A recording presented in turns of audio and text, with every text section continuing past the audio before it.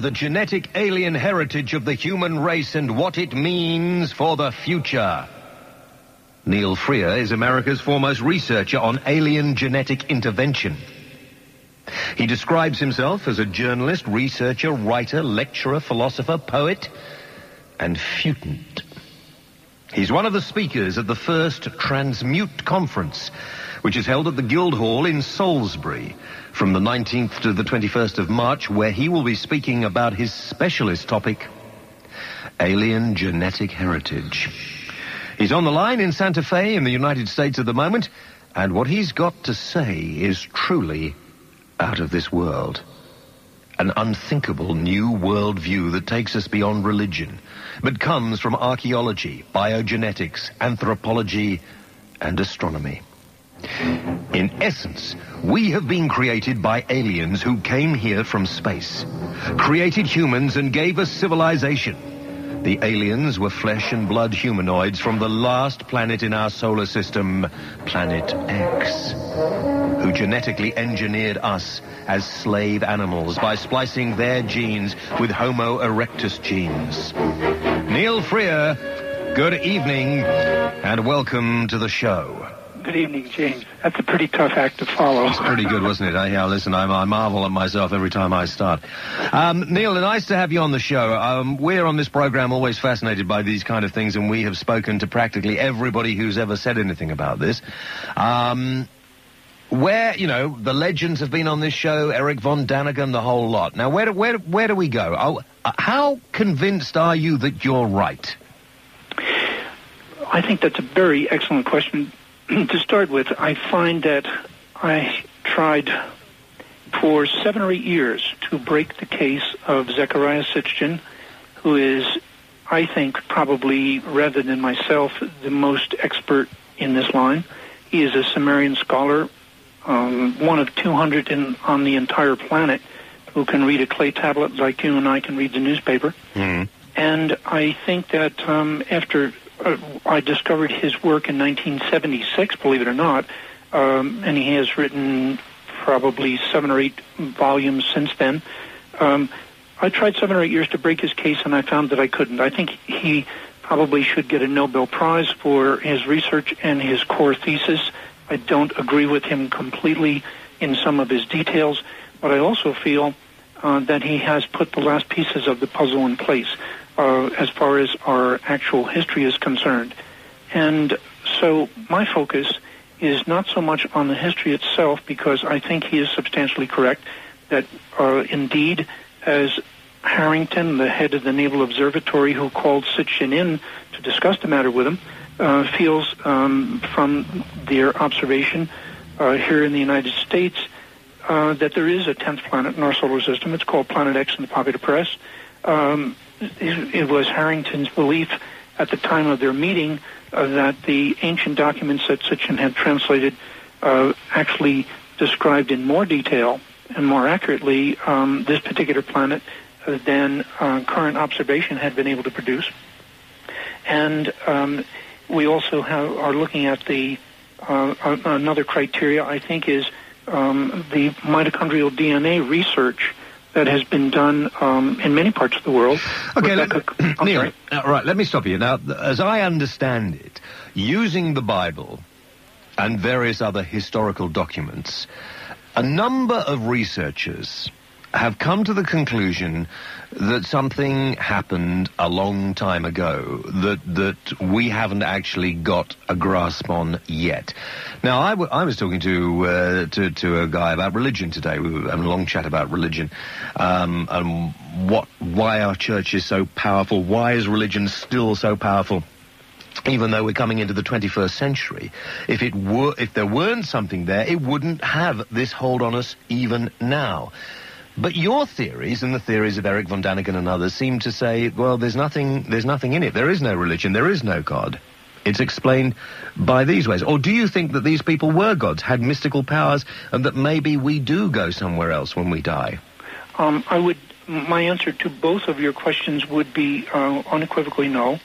First of all, I think that if we look at this history, which comes basically from the digs in the Middle East that had produced over the last 100 to 150 years perhaps 2 million pieces of artifact and historical document, clay tablets, inscriptions, carvings, statues, and so on. Was there one bit that really got your mind going? One piece of evidence you could relate to us tonight here that really made a difference to the way you think?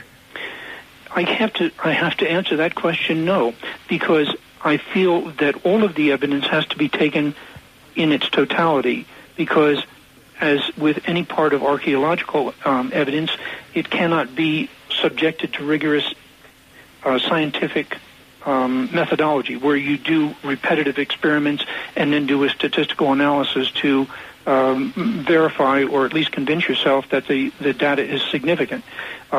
We have to take all of the history from all of the civilizations and make an evaluation.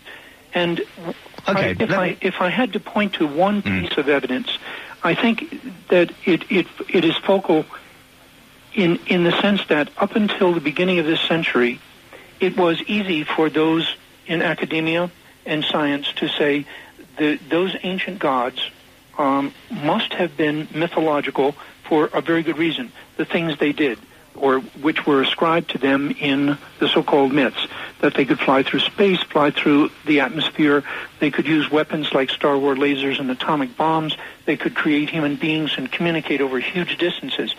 Well, by this time, we have seen that by our own technological advances, we can do all those things.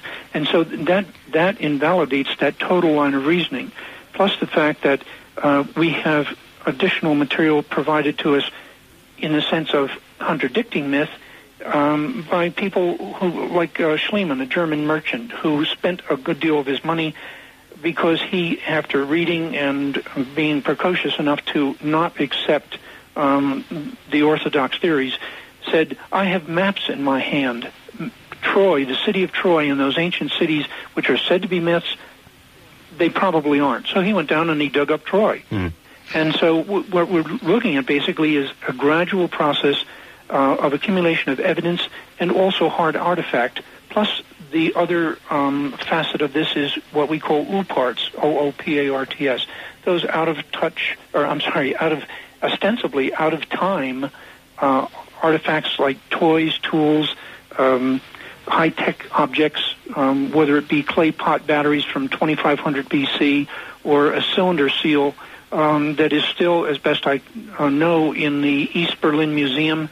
A cylinder seal, by the way, for those in the audience that are not familiar with those, is a hard stone rolling pin type device that is incised with pictures and text in reverse, so that when they used to run it over the face of the surface of a wet clay tablet, it would imprint the text and in multiples. It was sort of an early printing press. Okay, let's move on slightly, because if people are interested, you're coming over to this country. You'll be here between the 19th and 21st of March. Correct. And if people want to find out more about this, because it's not far away, if they give our switchboard a call on 01716361089, leave their names and telephone numbers. Apparently the conference organisers will be prepared to get back in touch with them. So I'm really looking forward to that conference, too. It sounds like it's going to be a very high-level type thing. Okay, now these gods you call the Anunnaki or the Anunnaki or Anunnaki. Anunnaki. Correct. Now, when did they? These are mentioned in the Bible, right? They are under the name Anakim. Yep. And they are also in the 6th chapter of Genesis identified as the Nephilim, and they are also referred to as the Elohim. These are the fallen angels. No. No, these are the giants that came down and bred with whatever, is it? No, the word giants is a total falsehood. In fact, that gives me an opportunity to give you a thumbnail sketch of where Sitchin, as a scholar, came from, where he got his start. He was studying at 11 or 12 years old in Hebrew in Israel, the Old Testament. And when they came to the 6th chapter of Genesis in the Old Hebrew, the teacher translated the word Nephilim in that passage which is rather well known, where it says, before the flood and after the flood, the Nephilim were on the earth, and the sons of those gods, plural, became enamored of the daughters of men, took on themselves wives, as many as they wanted, and had children with them. Now, what do you believe that means? Well, it in context, put in context, with the Sumerian, the Akkadian, Babylonian, and Hittite, all of those works that we have recovered, it simply means that the Nephilim, which were, that word, by the way, means those who came down from the heavens, or were sent down from the heavens. It does not mean giants whatsoever. It was simply a mistranslation corrupted by the theologians for their own practical ends. It would be a horror to say that it meant those came. Okay, when did these beings from Planet X actually arrive here on this planet? As best we can tell, and I would accept Sitchin's chronology at this point, some 432,000 years ago. Now, how long did they stay here? When did they leave? What happened? As best we can tell again, they phased off their major gold mining operation, which is why they colonized this planet in the first place. They were never here in great numbers, probably 600 to 1,000 or 1,000 plus at most times. And they came for gold? And they came for gold. How do we know they came for gold? Well, all of the ancient documents describe in detail the fact that they were mining gold. And there is significant documentation, almost down to the conversations that were held among them at that time, from about 200,000 to 250,000 years ago. I'm sorry, the documents didn't come from them; they came from the Sumerian. But they refer to a time 200,000 years ago when, in their gold mines in East Central Africa, they had a rebellion on the part of their lower echelons. They said, "We don't want to eat the dirt down here anymore," and so the chief in charge of the planetary expedition here, the chiefs in council decided that they would do a very practical thing. They would create a creature to take their place. So hang on, let's not rush on. So I want to get a hold of this. So okay. These beings came to this planet long before intelligent life was really here. Well, no, there was at that process. When we look at the indigenous evolutionary process, Homo erectus was here. Okay, so these were the ancient tribes of the Middle East and Africa and places like that. No? These would be a more primitive hominid form. So would these be the Neanderthals or previous to that? Previous to that. Previous to the Neanderthals, previous to us. We literally were not here. Okay, now, they came down, they found this planet that didn't have intelligent life on it at the time then, really. Well, you could classify, not to split hairs, but you could classify Homo erectus as an intelligent being. All right. Although they didn't measure up to our capabilities. So they came from Planet X purely to pillage the gold minerals on this planet and go back again. That's correct. But they decided that they needed some slaves to do this working because they didn't like being down here. Right. And then they decided that they would genetically interfere with Homo erectus? By crossing their genes, Anunnaki genes, with the genes of Homo erectus. Now, how do you arrive at this idea? Where does the proof come for this? We have documentation that we have recovered from the Middle East that describes in detail the process as it was done by two specific Anunnaki. By the way, these were beings that were not the little gray guys with wraparound eyes. They weren't reptilian or anything that the UFO community is talking about. These were, and are, as best we know, humanoids like us. They were taller and huskier than we are, but they were close enough to Homo erectus so that there could be a gene splice.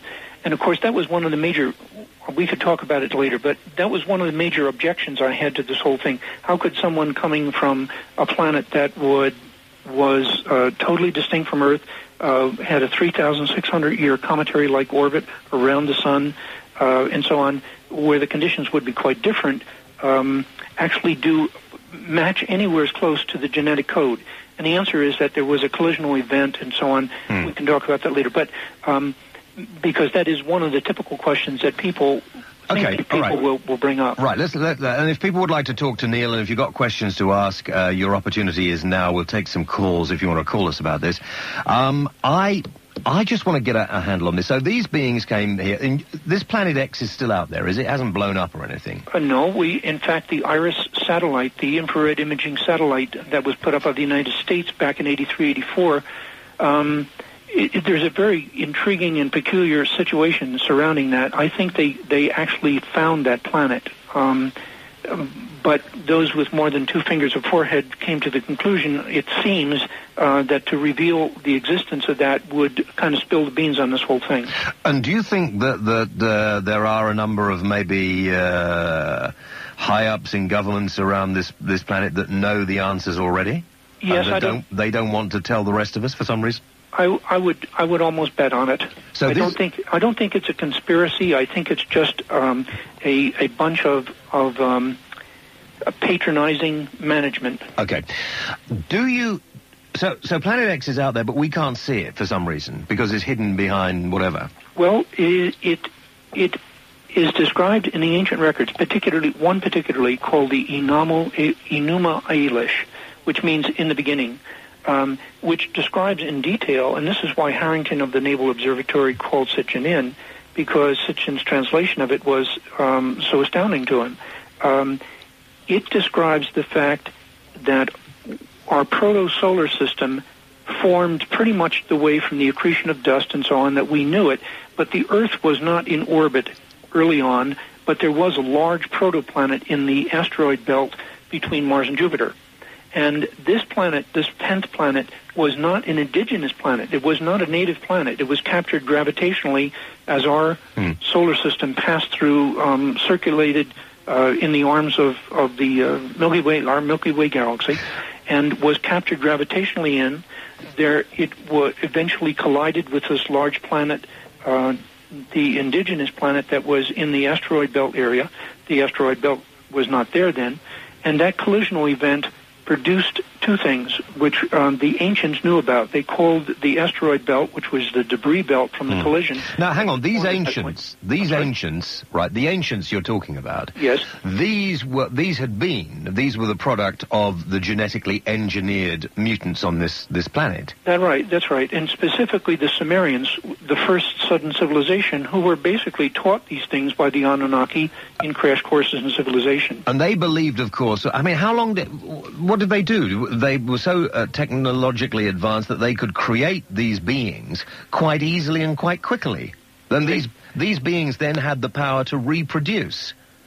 At first they didn't. We did not. We didn't. These beings that you're talking about are literally us. We are half Anunnaki, half Homo erectus, and I suggest that we, recognize a new class of evolution called Homo erectus nephilimus. Not to be facetious, I think that we should, recognize that we are the end product of that gene splicing to be gold mine slaves. So we were originally, we went back to all our roots on this planet, we were originally genetically engineered by beings from Planet X to be their slaves. Correct.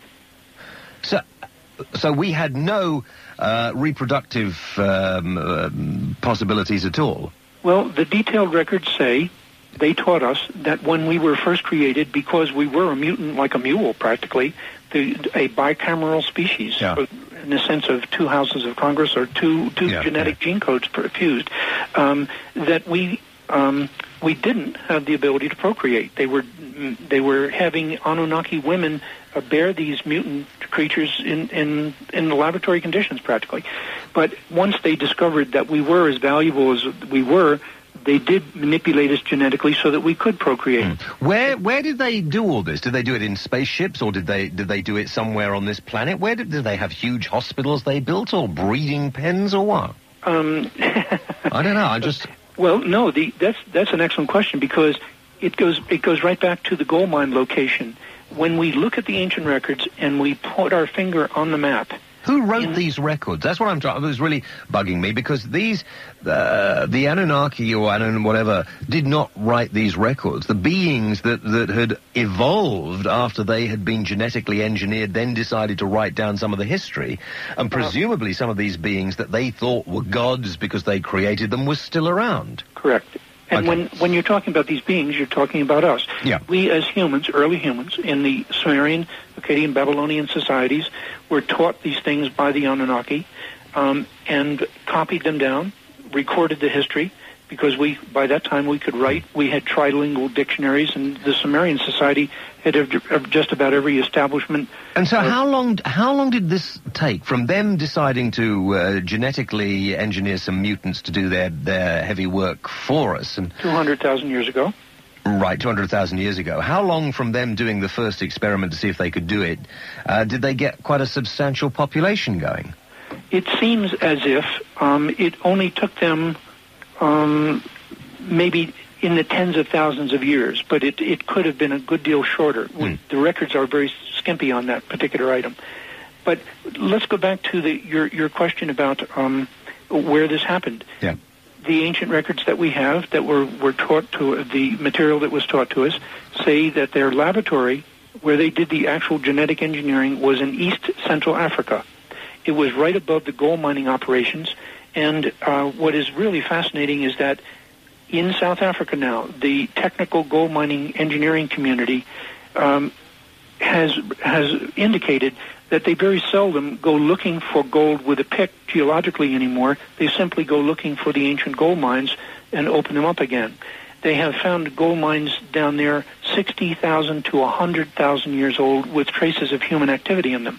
So this is one of the, we should call it anecdotal, but one of the pieces of fact that reinforces this theory. Why has nobody tried to prove or disprove the fact that these gold mines are there in South Africa then? I'm sorry? Well, has anybody actually proved that this is a fact, that these ancient gold mines now exist in South Africa? I mean, has nobody tried to go down and see whether or not there are some kind of artifacts that have been left there that would give us more evidence or not? Well, I believe that you can read articles in Scientific American to that effect, and in the gold mining journals, or the technical gold mining journals of South Africa, they are mentioned repeatedly. They have even done carbon dating tests on the materials that they have found in there in order to date the traces of human habitation. Let's move on slightly now. Okay. They got fed up with being here, presumably, because they were so much more advanced than us, and then after they'd sort of had their way with the women they created around here and interbred and done all that sort of thing, they decided to go back off to their planet, did they? Well, as best we can tell, they phased off at least the major gold mining operations and their activities here, their overt activities here, somewhere around 1250 BC. How did they get here, by the way? They were ballistic technology, rocketry, all continually described in the ancient records. There was no indication until perhaps at the very last that they had any kind of anti-gravitational saucers or anything like that. It was very clearly stated that because their planet had a huge elliptical orbit that came in where the planet every 3,600 years comes in through the asteroid belt where the collisional event took place in the first place, and goes way out past Pluto, that they had to actually, because they were ballistic technology, rocketry based, they actually had to find a window of opportunity and carefully plot it geometrically, ballistically, so that they would be able to launch from their planet when it came in, come here, and so on. Do you believe their planet is still in existence and that these, our ancestors, are still there? Yes, I do, because Harrington has pointed out to Sitchin that one of the ways that they came to, he and Tom Van Flandern, the author of Dark Matter Missing Planets, for instance, who also worked with Harrington at the Naval Observatory, they were the ones who published the findings that there was anywhere from a 65 to an 85% chance that was there, based on the observation of what they call residuals in the orbital paths of Uranus and Neptune, the two giant planets.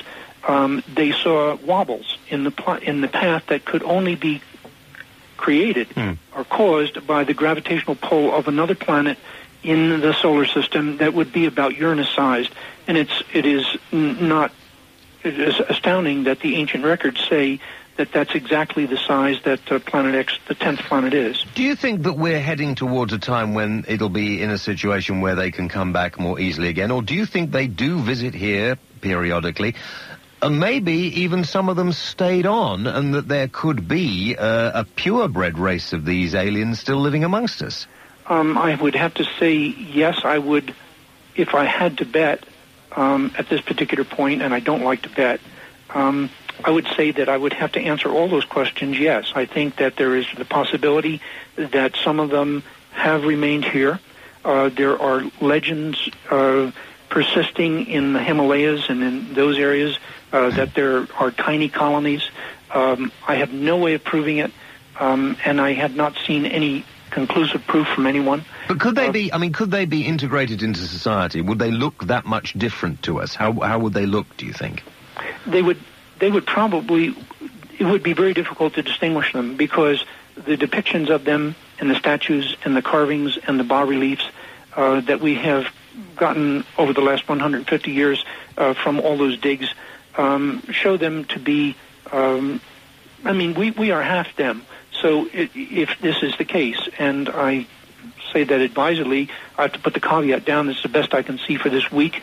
This is not dogma. But on the other hand, we are half them, and we have become, I think, more like them over time as we move through our own rapid special case of accelerated evolution under the impetus of those Anunnaki, the engine of the Anunnaki genes. So how, I mean, if they were around, would they know that they would, after all these years, and presumably they've kept themselves pure in some way, but they could be walking around in suits and ties and stuff like the rest, would they know that they were different to us? I'm sure that they would. I mean, I think that they were advanced enough so that they would not suffer any kind of racial amnesia. How different do you think? What are the different things they could do that we can't do? Do they live longer? Are they healthier? What? Yes, in the sense that, yes, to the question about longevity. Are they psychic? Are there some of the? I mean, I've always had my doubts about Uri Geller. Mm-hmm. I mean, we should get Uri in again and ask him if he is one of these. But, what do you think they can do that we can't? Well, at the time they were here, when they were described in detail and when humans were in contact with them, longevity was one of the major factors that they possessed, which they quite clearly decided not to pass on to us when they did the genetic engineering. Uh-huh.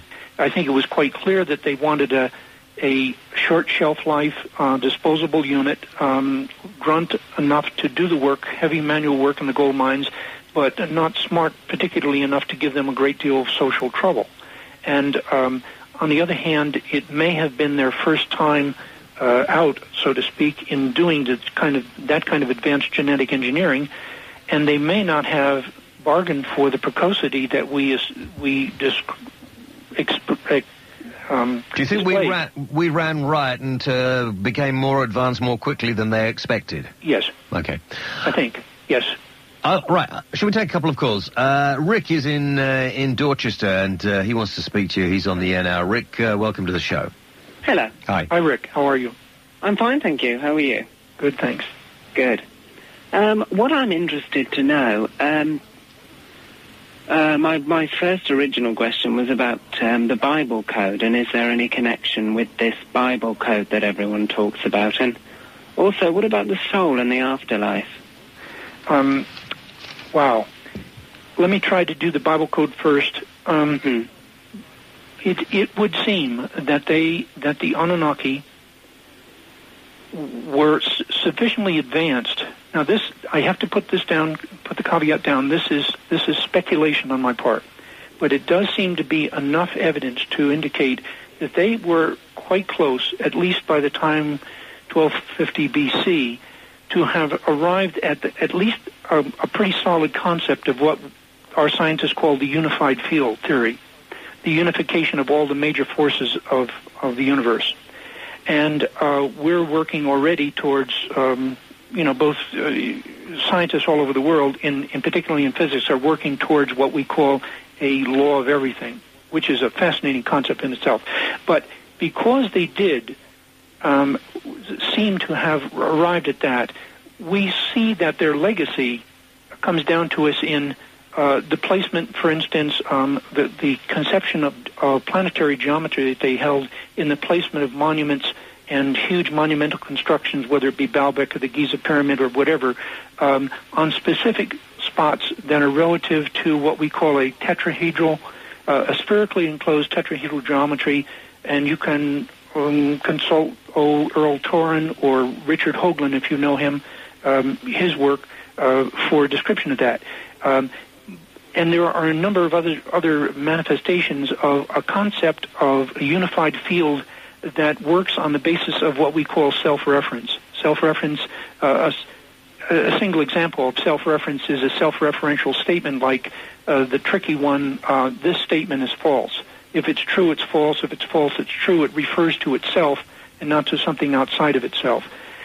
Now, and that's a sort of negative example, but to get back to your Bible code, there is a gentleman in this country by the name of Stan Tenen, T-E-N-E-N, and he's done about 35 to 40 years of research, and he became interested in trying to decipher what the major secrets of the Kabbalistic tradition were. And he knew that the focus of the Kabbalistic tradition was the Hebrew alphabet, which is a mystery in itself. Yeah. And, the teaching is that the first letter of the Hebrew alphabet contains the entire secret of the universe, which is pretty mind-boggling. If you can't get it from the first letter, then you can get it from the tree structure, first word or first sentence, and so on. But to make a very long story short here, what he discovered is that the letter set, the Hebrew alphabet letter set, is generated, I'm going to do this one slowly, is generated by rotating a three-dimensional object, sort of looks like a ram's horn, in front of a white wall with a light shining on it, so that you get a series of, the letters come out as a series of shadowgrams as you rotate that ram's horn type figure through a pattern in three-dimensional space, which is a macro of itself. And that three-dimensional object is generated by the letter sequence and the symmetry patterns in the letters. So you have a complete self-referential system. You have the letter sequence in the first sentence, say, of the Torah. There is a symmetry pattern that he discovered. It's three-dimensional. It generates this thing, which generates the letters, which generates this thing, and so on. So it's a completely self-referential system, and each letter has intrinsic meaning. So the Bible code that you're referring to that has been worked on numerically, where there are repetitive patterns, and if you read it in according to the code, you get predictions and that sort of thing. I think I think it's safe to say that this is a second-level derivation of this more fundamental system that has been discovered by Stan Tenen. Okay, Rick, we'll leave that particular question there because I'm lost now, but thank you for your call. Alan in Suffolk is on the air. Alan, you're through to Neil. Hi, James, and hello to your guest. Good evening, Alan. The question I'd like to ask, I do love your theories. How does this go along with Darwin's theory? That's an excellent question. This basic theory, I submit, resolves the conflict between the creationist and the evolutionist. It shows that both are, well, let's put it this way. It shows that the evolutionists are half right and the creationists are only half wrong. The evolutionists are correct in the sense that from the time the lightning struck the mud to us, there has been a gradual process of development of species, but it has not been exactly as Darwin put it out, because it was interrupted. It was a completely continuous process from the time the lightning hit the mud to us as the pinnacle of creation. But there was an interruption by this interference, so to speak, by the Anunnaki for their own practical purposes, and that's how we got generated. How does this hang when chimpanzees apparently are 99% of our DNA? Could they not have done it with the chimpanzee? Why did they choose the Homo erectus? Well, I think it was because of the capabilities they needed. It is true, apparently, from what the biologists say and the geneticists say, that, well, I've heard anything from 95 to 98%. I haven't heard the 99%. But at any rate, when we look at that, let's say 3% differential, when you look at a chimp and compare them to you or me, of course, there is a hell of a bunch of difference. Okay, we've got to take our news break here. Can you stay on the line, and we've got a load more calls who want to talk to you? Sure. Okay, stay with us. Thank you very much indeed. Neil Freer is with us. If you want to find out more, he's over here in this country between the 19th and 21st of March. If you'd like to call our switchboard at 01716. Question, so I could... Let me just before you do that, fine, that's good. Let me just remind people, because our security man, we like to keep him busy and feel that he's part of the team here. So, you. Okay. Just to kind of finish up on the central question of the evolutionist and the creationist and this theory. The evolutionists are correct in the sense that there was an indigenous evolutionary process that was interfered with, and so they have to kind of correct their... I'm sorry? Yeah, go on. No, I didn't say anything. Oh, I heard a voice in the background. I thought it was Alan. At any rate, we just simply have to recognize that there probably has to be established a new category of evolutionary development, and that is a synthetically generated species. And as far as the creationists are concerned, the creationists that have held for so long, according to Bishop Ussher, that in 4004 BC at October the 29th at 9:30 in the morning, I think it was, that the entire planet and everything on it was created in a few days. They're going to have to get their act together and recognize that there was a creational event, but it was a genetic engineering event, at least to the human being. Do you think there is no chance then of some kind of great sort of power that is directing the way we go, a force for good, a force for evil out there? That's an excellent question, because it allows me to say, as much as sounds in at first hearing that this is atheism, I can say confidently that this theory, this new paradigm, I think it's more than a theory, is actually not atheistic at all. It doesn't address the question whether there can be some unthinkable entity or power or whatever that can create 1,000 universes on Wednesday afternoon and play games with them. That concept is all we're doing with this theory is restoring our true history to ourselves and cleaning up some intra-solar system politics. Okay, let me ask you this. Do you believe in Jesus Christ? In what sense? Do you think a person called Jesus Christ lived on this planet? Do you think he was in some way a special person that had special powers that came here for the good of all mankind? Or do you think that's a fairy tale put about by people who want to try and control the minds and views of inhabitants of this planet? I was born and brought up Roman Catholic, lower middle class Roman Catholic in New York State. I studied for the priesthood, and I was a Trappist Cistercian novice for a while. So I know that trip from the inside. I was fortunate enough to think and get myself out of it by the age of 35. But on the other hand, relative to your questions, do I think that Jesus existed? Yes, I do. Because he's mentioned not only in the New Testament, but in the Roman and Greek and Jewish annals that surrounded that time. I think that the absolute best explanation of the phenomenon of Jesus and Mary Magdalene is given by Sir Lawrence Gardner, one of your own over there, who wrote the book that came out in '96. Bloodline of the Holy Grail. Mm-hmm. He's actually been on the show. He's coming in again in the near future. Most excellent. I think his work is worthy of a great deal of respect. His core thesis. There may be some details that I might take issue with, but I've been in contact with him, and I've read his stuff and watched his videotapes. I think that he's substantially correct. Not only that, but I think that his work brings us to the second stage of this whole paradigm. I think that his work implements, completes, in some places corrects, the work of Sitchin.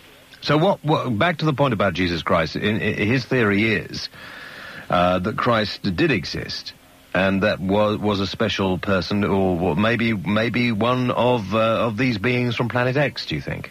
Well, he was if Gardner is correct in his historical and very thorough genealogical research, then Jesus was in a line of humans that were, as he used the term, special bred for leadership among the humans, so that they're, and it's best understood, I think, in the context of there being, as he's pointed out, and Sitchin has pointed out, two Adam and Eves. The original generic humans that were created by the Anunnaki as slave animals 200 to 250,000 years ago literally were the first humans.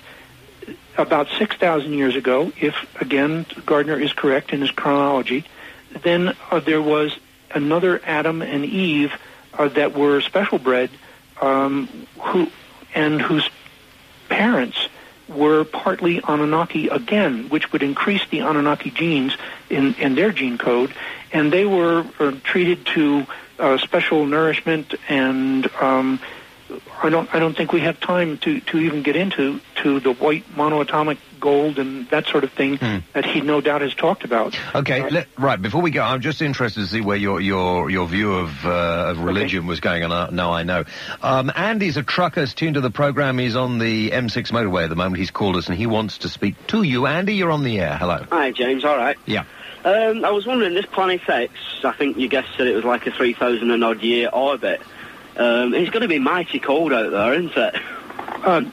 Yeah, that was, Andy, that was that was the second major objection that I had to this material when I first read Sitchin. How could a planet that goes literally billions of miles out from the sun remain warm enough, literally, to sustain any kind of life that was humanoid form like us?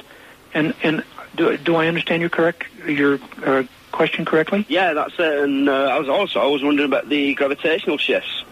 Okay. It's going so far out, then coming so close as to get in contact with us. It's going to be undergoing some tremendous gravitational shifts. Correct. And those two factors actually tie together as best as I can tell, because when you go back through the records, that the material they taught us about their home planet, it is repeatedly described as a radiant planet, which could be easily interpreted as having a very high core temperature. Now, as far as the gravitational pull is concerned, that's really fascinating because, and it's related because there is at least a controversial theory within astrophysics that says when a body of that type, or any spherical body that is rotating around something, is rotating in a huge elliptical orbit, it is always tending to a more circular orbit, and that in turn creates a tremendous amount of internal stress in that body, which again would be a source of heat. So we've got the fact that it is, in the ancient records, described as a radiant body. We have the astrophysics which would reinforce that, and then we actually have, if this is true, we have the testimony of these humanoids who came from there that yes, this was their home planet. So I at that point, having absorbed all that material, had to say, well, I think there is at least a very strong possibility, and all things considered, that is true. Yeah. Okay, all right, Andy. Thanks. Thanks a lot. Okay, bye-bye. Austin is in Hertfordshire, and Austin, you're on the air now, and through to Neil. Hi. Hi, James. Hi, good evening. Am I through to James? Yeah, Austin, come on. Yeah. I just want to know, the Anunnaki, who created them? That is one of the primary questions that always comes up. I see no indication in any of the ancient records, any of the material that I've read or studied, any that Sitchin has produced or anyone else, where they said how they came into existence. So I have to assume, and that's only all that I can do is assume, that they were not necessarily genetically engineered themselves, but they were probably the product of a slow evolutionary process on their home planet. Or there could actually be a god. Well, if you don't know, you see, that's if you insist. Well, there might be, mightn't there? There might. Kalia, hi, you're on the air through to Neil Freer. Hi. Hi. Good evening. I've got a lot of problems with what he's been saying tonight. he's given a human interpretation to alien stuff. And I'd like him to make some statements that I can refute and reinterpret with alien knowledge. Kelly, how come every time you phone me, Kelly, you talk complete twaddle? What exactly is it you're trying to say? I'm trying to say that I am an alien on this planet. Yes, I see. Thank you. Yeah. And I'd like him to make some statements that I can refute. Any statement he wishes. To prove that you are or that you aren't? To prove that he's wrong. I don't know what you're talking about, Kelly, nor does Neil. That's fine, no problem. Good, thank you for calling. Don't do it again. Let's take his challenge here. There are two major things that I think we could that would not. Okay, Neil, I have to tell you that he is a regular. All right, okay. You know, who gets through from time to time, and I think he's actually pretended, or he said, maybe he is an alien. Okay, maybe I'm wrong. Maybe he's not just a complete lunatic. I could allow that possibility. Maybe not that he was a lunatic, but that he was an alien. You think he could be? It's possible. I could allow that. Yeah. But what I would like to recommend to him is that he push for scientific proof of this, and because that would be refutable. For instance, it would be good for him to be, and the rest of us, to push for a concerted astronomical survey that would verify once and for all either the existence or non-existence of that planet, which the Naval Observatory feels that they have already located. But if he is an alien, then he must, by definition, be far superior intelligently and intellectually and in all ways to the rest of us. And I don't think so. Oh, you don't? No, I don't. Oh, I mean, sorry. Because let's look at the other side of this whole coin. Well, first, we're talking about humanoids that are within our solar system, but I think that there is tremendous evidence, even though we paradoxically and ironically look to the suppressing authority for verification, like the United States government. I think that there is an alien civilization here represented by the Greys, the little gray guys with wraparound eyes. You believe they're here too? Well, I think so, because I would take the word of, Phil Corso, who wrote The Day After Roswell, for instance. I've talked to him personally, and he died recently, unfortunately, but he said he was in the Pentagon and was instrumental in producing, taking that technology and putting it into the industrial complex and so on. A lot of people have actually discredited him, and these geneticists are as clever as they pretend. They will already know that, won't they? No, I don't think so. You don't think so? They don't have enough detail yet. Okay. It'll be 5 years or so probably before the human genome is well enough known to be able to even start that. I've talked to geneticists at Emory University, Doug Wallace, who is working on the mitochondrial DNA research. And by the way, the mitochondrial DNA research done by he and Rebecca Kahn out of Berkeley both point their finger to the first human female coming from East Central Africa, exactly on the map where the old records say the Anunnaki laboratory was, where we were produced. But to go back again to whether an alien has to be totally advanced to get here or not, I have hesitation, because even Corso said that his reading of all of the materials of the secret documents that came out of Roswell crash would indicate that those aliens, so to speak, that were recovered were actually not full humanoid, but they were android. They had 4 lobes to their brain and so on. So I think that it is very necessary for us to distinguish carefully between our own genetic history and any strange species that comes here. Okay. Let's bring John from Dundee in. John, you're on the air. Hello. Hi, Neil. Good evening, John. Good evening. Neil, if we can't recognize these aliens by sight, which is, you say it happens, but we can't do it, why can't we just listen to James Hale show and listen to the 2-hour interview with the BNP? Very good, John, but completely unnecessary. He's a nutcase. I think that was a good one. That was totally acceptable. Yeah, have you got that jingle of him? Play that again, just so it keeps me in the right perspective. And if not, why not? Because don't argue with me ever.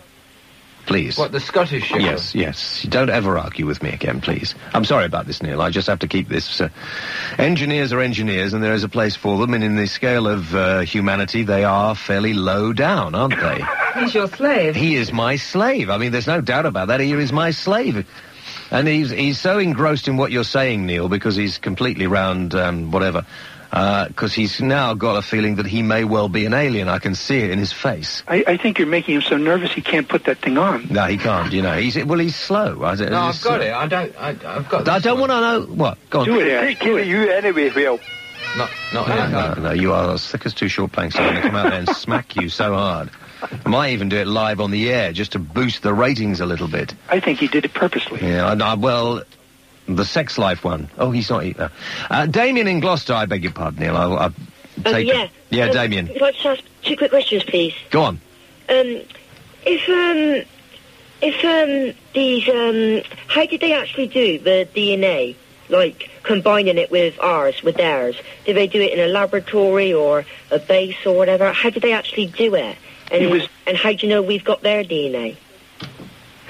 That was... Okay, 2 parts to that question. How do we know that we've got their DNA? That's what I'm suggesting that we do it as a research project on when we finally read out the entire human DNA code, the human genome, to see whether that's really true or not. Because, you know, scientific proof would be very valuable either way. The other part of your question is where and how. In a laboratory that is described as their basic medical facility in East Central Africa, just above the gold mines that they were working. You know, like we do tests on monkeys and all that. I'm sorry, Damien. Could you say that again? The connection is not that good. Sorry. You know, we do tests on monkeys and all that. Research on monkeys. He's talking about. Yeah. Right. Well, could these aliens still be coming here, and then because we're quite similar to them? Could they see us as sort of monkeys and be doing tests on us to see if they can find treatments for diseases and stuff? That's a good point, Damien, I think. A very good point. Did you understand that, Neil? Yeah, okay. Yes, when we were first created by them, they obviously had a little more regard for us than we do for the chimps and the monkeys that we tinker with in our laboratories. These alien abductions that we hear about, Neil, could this be something similar going on, or is this something else? It's pure speculation on my part, but I think when you look at the UFO phenomenon in general, that there may be a part of that which is their having reached anti-grav capabilities and being able to do flying saucers, that they're using sophisticated androids to do precisely that, to monitor this planet. And maybe cattle mutilations and abductees partly could be that.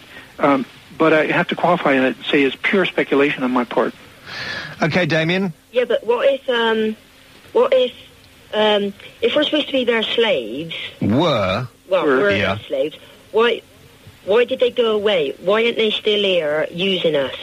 That's a good point, yeah. Again, an excellent question. I think that, again, speculation, but I think for 2 reasons. One is that they probably had exhausted the needs for the gold that they were here for in the first place. But even more profoundly, it may be that we had become so precocious and had become so dominant and powerful on the planet that they realized that if we were going to make it as an independent species with a real racial identity, that they had to leave, that they had to get out of the way and let us. Or did they sort of create a monster that they kind of found that they couldn't really control? Well, that's totally relative. I mean, as far as they were concerned, they did try to create. Once they saw, for instance, way back that. And this is where we go right back to the 6th chapter of Genesis, where it says, before and after the flood they were on the earth, and the sons of the daughters became enamored of the daughters of men. It turned out, if the ancient records are all true, that the whole flood phenomena, which they saw coming when their planet apparently came in through the inner solar system at that particular point, that they saw that either the Antarctic ice shelf was just going to slide off on a layer of slush like we've discovered it could do, and they were going to use the flood they had decided to just simply wipe out us, the entire experiment, because the Anunnaki males, the young males, were becoming enamored of the daughters of human females. Oh, they were fancying a bit too much with our Right. the mutants, if you like, and that wasn't. Yeah, I see. Well, So do you think the Americans and our governments know this? Because if there's a lab somewhere, you would think, why hasn't somebody found it? Because Well- if they can get stuff from the dinosaurs and all that, and the bones and all that, you would think they'd find some lab or some sort of technology or something. Well, there's 3 parts to the chronology. One is that they did this experimentation and crossbreeding 200,000 years ago. No laboratory, if they had even run it for another 10 or 20, maybe 100,000 years, if they abandoned it or left it, there's hardly anything except pure stone that will remain anywhere is recognizable. Metal will degenerate or rust or whatever, and Do you so think will that's all why the other we- materials that we know. is that why we assume that maybe our forebears were not that advanced, because all the very advanced stuff will have just disappeared, and that it's only the sort of basest things like stone and some wooden bones and things will have stuck around? Well, that is one approach, but the other approach, which is a little bit more ironic Scientific. and paradoxical, is the fact that we do have what we call UPARTs. We have the Giza Pyramid, which we couldn't duplicate probably if we really wanted to, which is said to have been built by them And if right they have after the flood. anti-gravity technology, they could just lift them stones like that. I'm sorry, say again? If they had anti-gravity technological, so they could just like make things float by reversing the flow of gravity, they could just move those stones like that, couldn't they? Well, they could if they had anti-grav technology, but we have no certainty that they did at that particular point. Let me ask, I'm interested, Damien, you don't sound very old. No, I'm 17. Okay. Do you believe all this sort of thing? Do you think there's a possibility that what Yeah. Neil and people... You do? I think there's a lot of different theories, and what I usually do is listen to everything and then sort of try and fix it together and take some bits and then take some other bits and come up with my own theories. I recommend, Damien, and I have great admiration for your mind at this particular point, because at 17 I was not that far along, believe it. I was thinking that. But it allows me to encourage you to, even at 17, to read my first book called Breaking the Godspell, because what it really is saying is that if this entire archaeological and linguistic and biological analysis is true, as Sitchin has put it out substantially, and I think it is, then we have the opportunity to see that since they phased off about probably 1250 BC, we have been going through, because we were created as slave animals and we were totally dependent on them, became limited partners after a while, and they put foreman kings in place. Since they phased off, we have been going through a very traumatic transition. We have been going through the classic dysfunctional family, looking up in the sky for Daddy to come back and tell us what to do and make everything right. Do you think they're going to? I don't think so. I think if they come back, let's start fiddling around with us again. I don't fancy that at all. I don't fancy that at all. In fact, there was a lady who has been talking about the Bible code and so on and writing about it, and she said, "What do you think about my work?" And I said, well, quite frankly, if you're going up the mountain and take a bunch of people up there to wait for the flying saucers, for the Anunnaki or some alien species to come back down and to do a rapture thing, please don't tell them where I am. Because when you walk into the spaceship and they stamp a number on your forehead and they say you go left to the gold mines and pick up your tools and your pick, and you go right over there to Enlil's harem, please don't tell them where I am. They're going to have a bitch of a time with me if they come back and start claiming real estate and treating us like slave animals again. Is this a possibility? That they're going to come back? I have to say yes, that it could be. But I think if they were going to do it, they probably would have done it before this. I think that maybe they're if at all, they're looking at us and just waiting for us to get racially mature enough to step out of racial adolescence. Do you think they're keeping an eye on us? Do you believe they're keeping an eye on what they started all those years ago or not? I would assume that with the level of technology that they had, and this is, again, pure speculation, but I think that they probably could monitor us. And if they have anti-grav by this time, and androids or whatever, some of the spaceships that we see, particularly the ones, for instance, that showed up at the time of the eclipse of 1991 over the Mexico City. See, I've just had a thought, you know, people disappear all over this planet without a trace, don't they? And they're never found again, all the time. They could, you know, maybe they're being sucked up there. Can I just say one more thing? You may, Damien. Oh, listen, Damien, are you on the internet? No. Oh, that's a shame. I mean, you're in, where are you, Gloucester? Not far from Salisbury. If you wanted to go along and meet Neil, he's over here between the 19th and 21st of March. Oh, good. So when, after I go, can you put me through to someone to tell me how... Yeah, all right. I'll get your telephone number and, yes, I'll put you back to Linda. Yeah, okay. Can I just say one more thing then? Go on then. Do you think that they're hiding from us? Because we keep sending up all these signals and all that, looking for radio frequencies and all that, right? But we don't get nothing back. That's interesting too. They must be aware then, if this is what Neil believes is true, they must be aware we're looking for other life out there. Yeah, so they must be hiding. Yeah. Yes, it's a very good possibility that they're doing precisely that. That they may be respecting us as an emerging species and want us to get some racial, solid, unassailable integrity. Or they don't think of us... step into stellar society. Or they don't think of us very much at all, and they think it's like, you know, it's like us looking at a flock of chickens. It could be. Observing them and not really being that interested until we feel hungry and we go and eat one. It could be, too. Oh, dear. Damien, hang on. Thank you very much indeed for that. I'll put you back to the switchboard. Sue is in South Wales, and Sue, you are now on the air and through to Neil as well. Hi. Morning. I'd like to know where the name Anunnaki came from, because it sounded to me when I was listening to you tonight that it sounded like anarchy. And I mean, is it a different type of language to ours? Have you deciphered something different? Does it have a different meaning to the one we would perceive?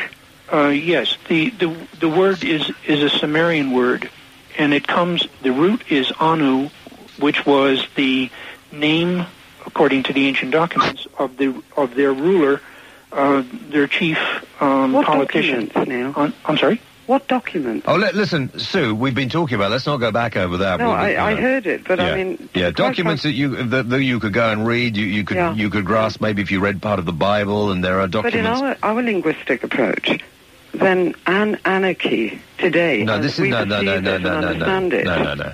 No, well, I mean, there's a bastardized version of that, and maybe it could have, that's how the word anarchy, no, I don't know, it wouldn't, would it, actually, Neil? I don't think there's anything in that. I don't think I've seen anything even close. Yeah. No, I think you're right. Sue. It's just the sort of look and the sound of the word, really, Sue. Yeah, it was tonight. It's very interesting, I must be honest. If you read, very interesting. you know, they talk about this race of beings in the Bible. Mm-hmm. Where? The word is Anunnaki in the Sumerian, and is etymologically and linguistically traceable up through the Semitic languages, the Babylonian, Akkadian, the Hittite, and so on, to the word Anakim in the Old Testament. Okay, thank you for that, Sue. Dave is in Dunfermline. You're on Talk Radio, and through to Neil. Hi. Hello, James. Hello, Neil. Neil, Dave. if these Anunnaki only wanted workers, or more advanced ones, to lead the workers, why are there so many different races on Earth, so many different human languages? Because communication between workers is vital, otherwise you don't know what you're doing. That's a good point. And why are so many, why are some, like Australian Aborigines, Papua New Guineans and American Indians, apparently less evolutionary advanced, so they wouldn't be suited for the work? Wow. Okay, the first part about races. Races are basically skin color and local adaptations. The biologists tell us that it takes only about 10,000 years on the average for a human species to evolve adaptations, whether it be to, as the Eskimos have done, short, stocky stature that is best suited for the cold, with eyesight and skin to match, or like in the deep Sahara, right on the equator, where humans grow to almost 7 feet, which makes them excellent radiators of heat and adaptable to their hair type, for instance, adaptable to sun protection more than any other type that we know of. Race is only 10,000-year adaptation, and I don't think that the Anunnaki actually did any kind of racial manipulation. They simply created humans who were called, by the way, black-headed ones from the very beginning. Even in Africa, Neil, why don't the different African people speak the same language? Well, remember that there is recorded, not only in the Bible, but all the way back to the Sumerian, a very significant factor, which was when humans became apparently precocious and powerful enough to begin to start doing things on their own. In the Bible, it says, Elohim, which means plural gods, said, let us go down there and confuse the languages, basically for crowd control, divide and conquer. We have also lost... So originally the Anunnaki created us all speaking the same language, and then when we all got together, as they first of all created us to work together, once we started doing what they wanted to, they said, this can't be done, and fixed the language up. I believe that... It's self-contradictory what you just said, because, we would need a common language to work, Do we think, was language necessary by these beings? Could they not just, there is obviously a part of our brain that we don't use now. It's been proved, I think, in animals that they can communicate on a higher level without speech, and presumably that must have been a possibility of these beings all those years ago. There was a possibility and some evidence in that line, but I think that it is a good deal more pragmatic. I think that Dave has a very good point here. Why have some races not evolved, Neil? For example, as I say, certain people in Papua New Guinea are apparently still at the evolutionary level of Stone Age man. Now, if the Anunnaki created them, why didn't they give them the ability, say, that we in Western Europe have, Why don't they have the innate intelligence to, have developed at the same rate that we have? Well, if you look at the people in Papua or the Australian Aborigines, who I think would be highly insulted if they heard what you were saying, in fact, the Aborigines, as best I can tell, have a great deal more power as far as ESP is concerned than we do. But the fact of the matter is that, humans were created and established in the Middle East. They spread into Europe, and even, over thousands of years, the migrations took place, and I don't think, I do think that was one of the reasons why the Anunnaki were quite disappointed with the experimentation, because they were beginning to lose control. You have the extreme, in a legend that the Eskimos have in one part of the extreme northern circle that says, we didn't come here by ourselves. Our original ancestors came here on the wings of an iron bird.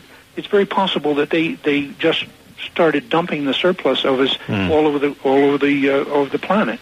So that was very nasty of them. The evolution of language is concerned, I think it's a very easy thing to see that a natural process would create languages simply by separation of groups. Okay, thank you for that, Dave. Nick is in South Wales. You're on the air, Nick, through to Neil Freer.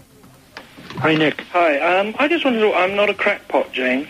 Well, I'm sure you're not. I just wanted to ask one question. If the alien race created, via gene splicing, various human people to do certain tasks, it's perhaps logical to assume they might have had a hierarchy in their producing, i.e. a certain gene splice to produce a certain quality of worker. Is it possible that any descendants from these races would have inherited memory and not know they were part of that alien line? Well, I think that your question is excellent, because I think we should address it on a broader scale. I think that what we can see is that because we were created as slave animals, we're moved up to limited partnership, and then they phased off, that because we were totally subservient to them all the time, whether for specific tasks or whatever, that we have gone through this traumatic transition, but that we now have to break that God spell. We have to break that subservient mentality, because it seems clear that all institutionalized religions in themselves are simply sublimations of that old master-slave relationship. And that in itself has caused a tremendous amount of separation. Those of us who were the high servants in their temple. Well, we call them temples in retro projection, but they were actually their palaces, and the Anunnaki palaces knew exactly how they wanted their meat and their food served. They wanted how their bath water was to be drawn. And that group gradually, or when they finally phased off, we're standing there looking for Daddy to come back. We want them to come back and make everything right. The kings are saying, my God, which is a very bad pun, what shall I tell my people now? Because they were foremen and always carried out orders. They didn't do it on their own. The groups broke up. This is oversimplified, but I think you can get my drift. Yeah, well, the reason I'm asking is because you see films like Stargate. Do you know the film Stargate? Yes, I do. Yeah, now the reason I'm asking this question is because I've not really talked to anyone about this before, but I could have answered most of the questions that you have answered this evening. Oh, as if somebody has already told me it. Yes, I think so. In fact, one of the best examples, I think, currently is the New Age parallel to what you're suggesting about yourself, and I can totally empathize with that. I think that all of us, are being pushed by our Anunnaki and Homo erectus genetic codes to come to some kind of self-recognition, break the God spell, take it over for ourselves, and recognize that so many of the things that we have been told by the psychologists and the psychiatrists are totally mythological archetypes are literally real. Take example, separated from you and me, take the goddess movement, particularly in the United States, the New Age goddess movement, where women say, I understand, I feel in myself that I'm a goddess, that there is something divine about me. I think that it is even more real than just feeling. I think it's genetics. I'm convinced that it wasn't the gold they were after, it was a byproduct from it. And that to me is what they were doing. It's not as if I guessed it. I just know that that's what it was. Okay. And am I wrong in remembering that, if you know what I mean? I know I sound pretty weird. Well, my wife's gone to bed now, so I'm not... I don't... That's excellent. Please pay strict attention to Sir Lawrence Gardner, Bloodline of the Holy Grail, and Blood of a 4-book series. The second one is coming out on the 11th, I understand, or is out now, Bloodline of the Grail Kings. He's going to be on the show in around about 2 weeks' time. I've just rung your switchboard, and they've taken my number to come to your seminar. So you actually believe, though, Nick, this is interesting, so you think that you suddenly had little things come into your mind that you were thinking about, and you have had no real interest in this sort of thing and no thoughts of this sort of thing before? No, what it is for all my life, I sort of had an interest in the unusual, spiritual, mainly on the healing side of things, spiritualistic churches. But every time someone's faced me with a question and tried to make me believe it was God or spirit life after, I come back with these weird and wonderful suggestions. And I've been listening to your program tonight, and all that you've been saying, Neil, is what I've been talking about to people for years. They just said, "Oh, get out of my place, you're just talking rubbish." Well, and to me, it's like if someone shows you a photograph and you look at the photograph, you think, I've seen that before. Yes, I know. So this inherent memory that he has somewhere deep down in his psyche or soul or whatever could be handed over from what was going on. Yeah, something chemical that's just left, the brain's chemical. Sure. And I'm just wondering whether, you pick up these things, and I think partly spiritualism is inherited memory now. Okay. Yeah. Let me give you some reinforcement then along those lines. I mean, I'm not saying... Well, here, let me tell you this. I've done probably 140 radio interviews of this type with call-ins, and even in the Deep South, in the fundamentalist Bible Belt in the United States, Tennessee, whatever, I've got an 85% positive response, and it is almost a broken record. Just as you're saying, not that you're saying, you're a broken record here, but it's repeated over and over again. I have been thinking about these things all my life. I have tried to put the pieces together. I have these things that I seem to know from someplace. I've not done past life regression or anything like that, but I just know these things. And Sitchin and what you're saying and so on puts these things together in a package where I begin to really identify and resonate with them. Mm. And so I invite you to check out my second book, not just Breaking the God Spell, which says, okay, let's get it on and take over for ourselves, but God Games, and the subtitle of which is What Do You Do Forever? God Games are those peculiar advanced things that we will take on and do for ourselves that were only ascribed to the gods. We will become genetically immortal. I'm signed up for Alcor, cryogenic suspension. My bets. Very, very interesting. I'm May I not- pass one final question? Sure. Yeah. The planet X, whatever you Yes. want to tell, you called it that because you don't know the name of it, I presume. Well, it is called in the Sumerian Nibiru, Nibiru. X. And you've given it X, though, have you? Well, in the computer press, it's known as X. Nick, I'm going to have to move on. Just I'm very running out of quickly, time. when is that planet supposed to be coming back again if it's every 3,000 years? A guess from the mathematics, 3,400 AD. Okay, you've got to stick around a bit longer, I don't know Nick. whether I remember it then, will I? Okay. Thank you for that, Nick. Now, I was fascinated, Neil. You said you signed up to Alcor. Yes. I did a TV film about Alcor. They weren't very pleased with it, I have to say. Because when I looked at this, and I looked at the evidence that they had for what Alcor, by the way, is a cryogenic facility. They have a place in this country now. Yes, I understand. Where they'll take your head and freeze it, or they'll take your body and freeze it, or they'll even take your dog and freeze it. And if you saw the film that if you're going to sign up for, and you will have seen this film, where they take the bodily fluids out, it's quite horrible to watch, but I did a late-night TV show at the time, and I thought it would be quite interesting to put out for people to see. Yes. Everybody said this, there will be no way any kind of medical advancement could bring a body back after this has been done to it. You know, you basically filled up the body with antifreeze. Right. Well, we're not banking on the technology that we have now. We don't have the technology to do it now. But I would simply call to your attention that nanotechnology, molecular-sized computer-brained machines that will go through your body and examine one cell at a time, repair the freezing and antifreeze damage, and check themselves out, double-check, and then destroy themselves, is what we're banking on. I mean, the thing is, I put to them, I said, what happens if, you've got one of these places in California, and they said, yeah. I said, what happens if you've got all these people who've paid you thousands and thousands of pounds to freeze them for it, and there are a couple of earthquakes, or they've moved to Phoenix, Arizona. Oh, all right, well, that must make it better. And the last time I was there for a conference, I couldn't help myself. I walked through the storage vault where the huge drawers, the stainless steel ones, and I patted one and I said, "Chill, bro." Let's talk to Erica in Glasgow. You're on Talk Radio, Erica, and through to Neil Freer. Hello. Hi. Good evening, Erica. Hi, James. Hi, Neil. I was wondering why you were on such a physical sense and not in a spiritual sense. You give the impression to me from listening to you that you should be talking in a physical sense and everything is, no, in a spiritual sense and everything is physical. It's all... Well, I don't think he believes, Erica, in the spirit. I mean, he was. You were training to be a priest in the Catholic Church, weren't you? Wait. No.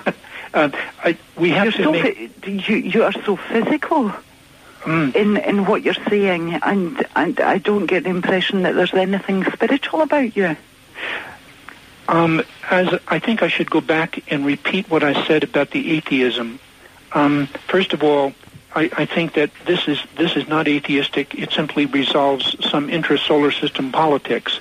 That the concept of God, as we normally know it, is a sublimation of the old master-slave relationship. What is your particular one? What is your concept of God?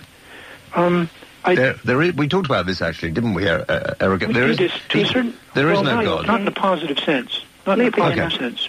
I would say that my concept of God is a non-concept. I cannot form a concept of what I would consider to be... No, I can understand that. But okay. I can't understand why you're talking about genetics and the pyramids and everything else that's gone before, and not why you're not talking about the now. Okay. Now I think that the most generic form of spirituality is dimensional. I think that we are rapidly put together metaphysical, spiritual, all of that stuff. And I think that the generic concept for it is that we are rapidly, as a race, evolving to hyperdimensional, to four-dimensional consciousness and perception on a habitual basis. Does this mean the end of religion or not? Excuse me, James. We're not evolving if you're talking to people who are laymen the way you're speaking to them on the programme tonight. Because they don't understand what you're talking about. I think, listen, Erica, Okay, no, hang on a minute. Erica, we had a young guy of 17 before who understood it a lot more than I don't pretend that I understand everything that Neil is talking about. But he is putting forward another theory, something that actually is interesting and does actually challenge what a lot of people think they believe because they've been told long enough. Maybe this idea of a Father in heaven and Christ and everything else, maybe this is just a lot of... No, but surely, no, we're not talking about a Father in heaven. We're talking about Father and Mother or whatever it might be. We're talking about a spirit or a great spirit, whatever it might be. But maybe that's complete rubbish, Erica. I can't understand what Erica, Neil maybe that's complete rubbish. Maybe there's no such thing as that, and that what is being explained by Neil is a fairly scientific and fairly understandable way that we came goes here. into a physical interpretation of it. No, Erica, listen, hang on, Erica, because I'm running out of time. Now, listen, can you not understand that maybe there is no spiritual side of it? Maybe it is as simple as these beings from another planet came here, genetically interfered with the beings that were here. We are the result of that.